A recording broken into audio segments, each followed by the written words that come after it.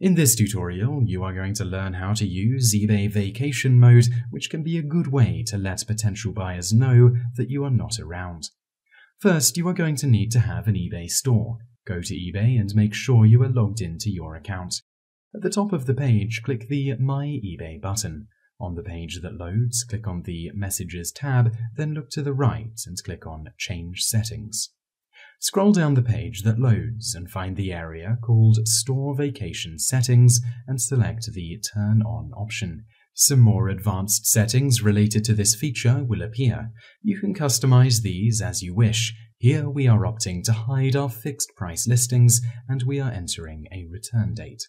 Further down the page, you can enter a custom message that will be displayed on your storefront.